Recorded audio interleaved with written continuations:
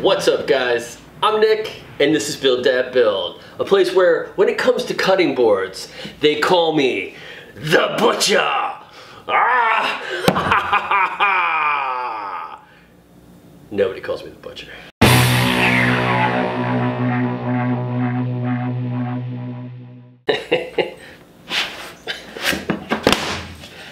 I don't think the self-healing mat is coming back from that. Honestly, guys, this is the first time that I'll be making a cutting board. And cutting boards are big. A lot of people make cutting boards. There's a lot of videos you can watch on making cutting boards.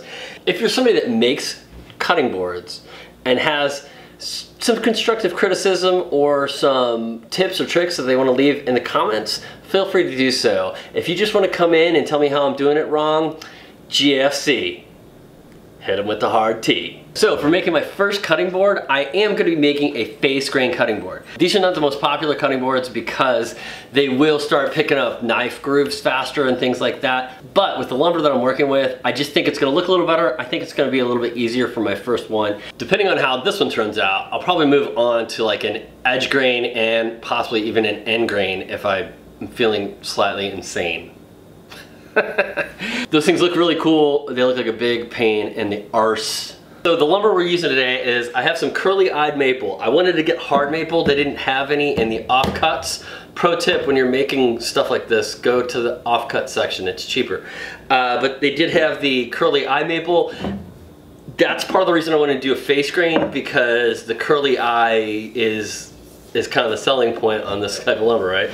Next, I did find this ridiculously awesome piece of Wenge. The fact that I'm using this as face grain in a cutting board, I know.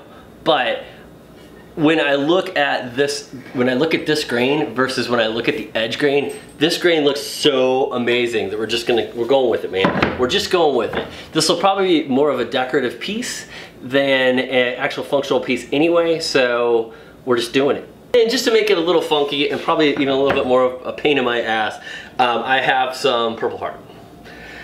I want to maintain as much of this board thickness as possible because I'm like a little under an inch as it is. I don't want to make this any thinner. So what I'm going to do is just take these over to the table saw, cut them down to the sizes that I think I want them. We'll lay them out, see if we like it. If not, maybe we cut some more pieces. I don't know. I think I'm gonna make this a little long. I'm looking at my shortest piece here. My shortest piece is like 18 inches. I don't even know if I want it to be that long. I'm thinking about 16 inches, but we'll probably make it a little long. We'll probably go about 18, just so I can square off the ends at the end. Square off the ends? Square off the ends around the middle. Does that make sense? Wait a second. Okay, well I want to square them off before I'm finished. So that would be square off the ends at the end. If I do anything else, then it would be square off the ends around the middle sometime and then finish the board. I wish I was a microphone. Boom. And as luck would have it, these are all about the same thickness anyway, so once we cut them down, get the design we want, and glue them up, I'll probably be able to run them through the planer and get them flush. But we'll see if we have any gaps and if we have to deal with anything ahead of time. But that's what we doing, dog. That's what we doing.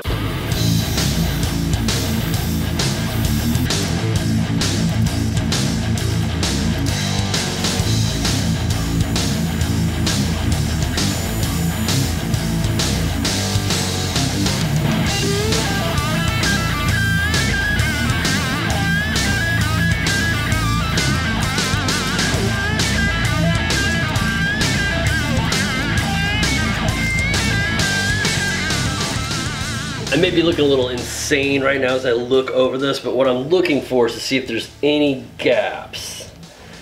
My understanding is if you see gaps that are noticeable, you're gonna take the two pieces, flip them out, and then I guess the best thing to do would be hit them with a sander. If you have a joiner, you can run them across the joiner so they'll bookend, and then you can put them back, but I ain't got no joiner. So I think if I had any gaps, what I would do is bookend them out like this, just hit them with the sander.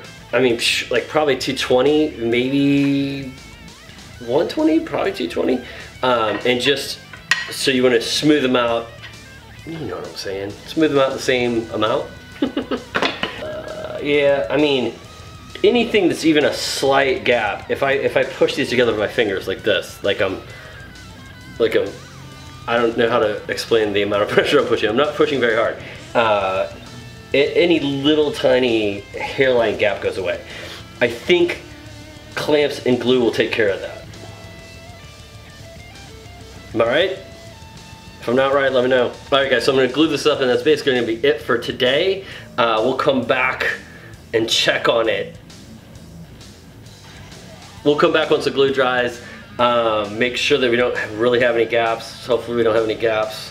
Hopefully it doesn't look like this, because sometimes when I've clamped things in the past, they a little bit. So we're gonna try to avoid that. What I am gonna do is I'm gonna clamp it from the top, or I'm gonna clamp it from the bottom and the top. Hopefully I could just put 4 clamps on it and we're good to go, because everything's pretty tight.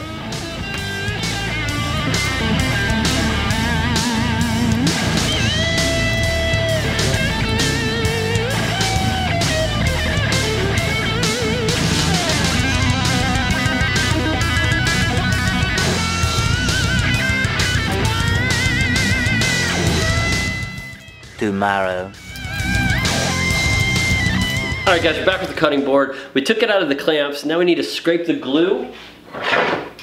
So I do have some glue squeeze out on the back, which is actually kind of what you want. You want a little squeeze out there. That way you know that you got enough glue in the joints. Now, something to take into consideration when you're gonna make something like this is what your machinery can handle. This is less than 12 inches wide because I know it's gonna go in my planer, and I know that I can cut it with my miter saw and I don't have to worry about dragging my table saw out.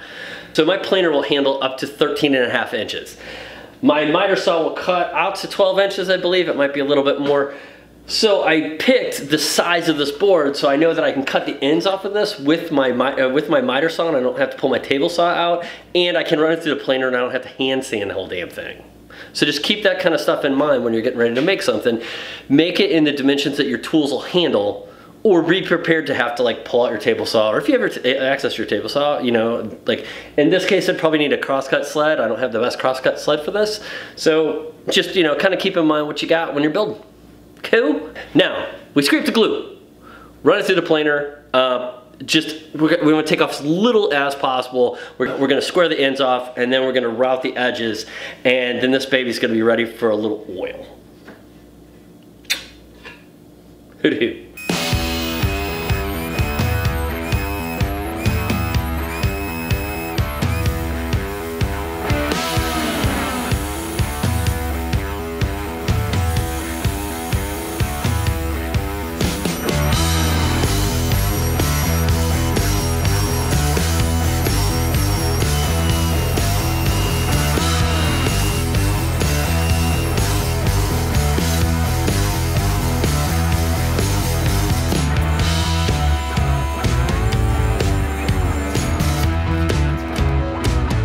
Okay, so this has been sanded to 320. What I do is I sand it to 320, I get it wet to pop the grain, and then I'm gonna sand it back to 240.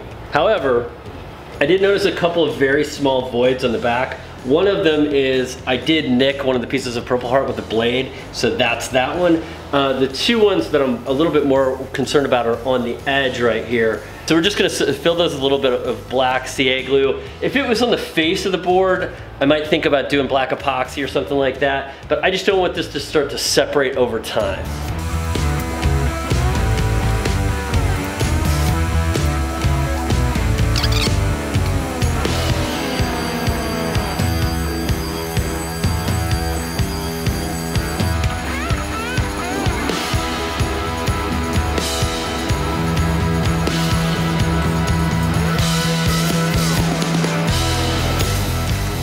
So this may be my first cutting board, but I did ask a good buddy of mine for some pointers. His name is Vincent Ferrari.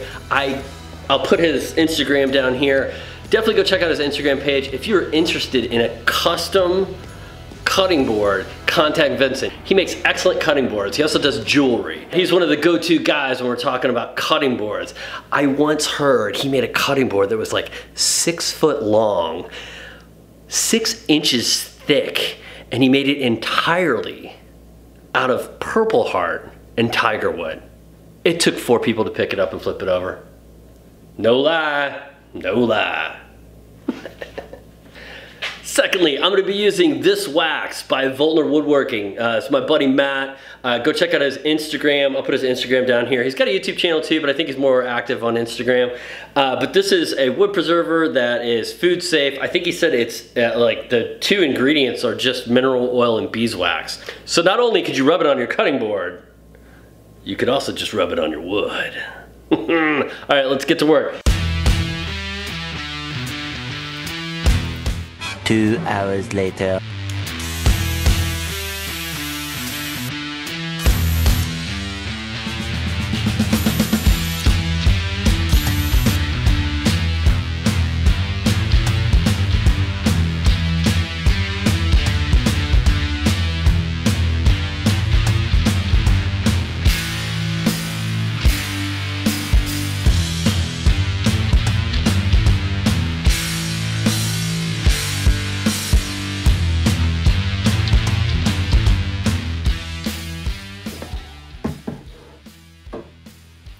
What's up, guys? How we doing? What do you think for my first cutting board? Do you like it? I happen to love it a lot. I actually like it better than I thought I would.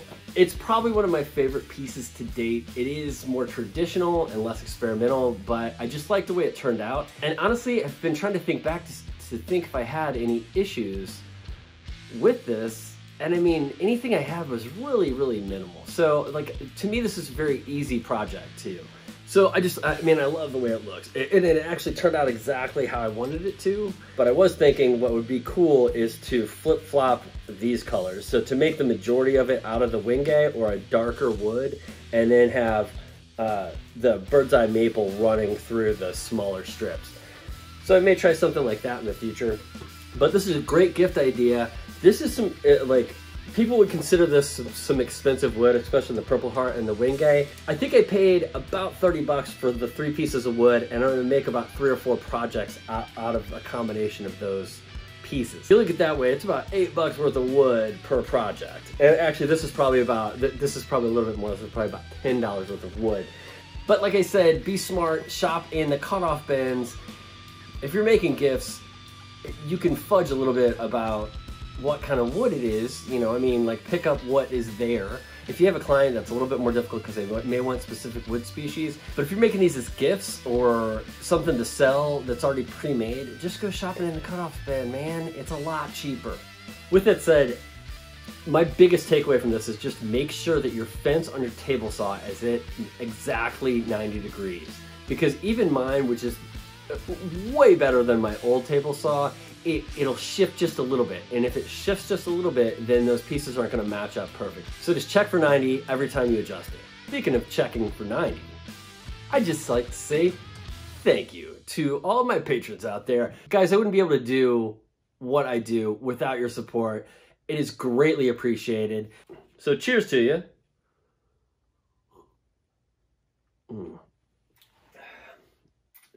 That TX straight bourbon is no joke. And a special thanks goes to our top tier patrons, Nick the Greek, Stephen Mann, Eric Easy E. Weiss, Derek Coates, Caveman Ross, Chuck Faulkner, The Weekend DIYer, and Michelle Harris.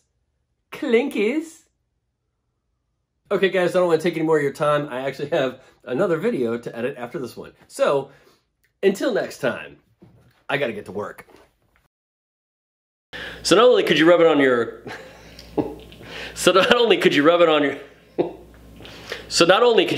cutting board, you could also just rub it on your wood.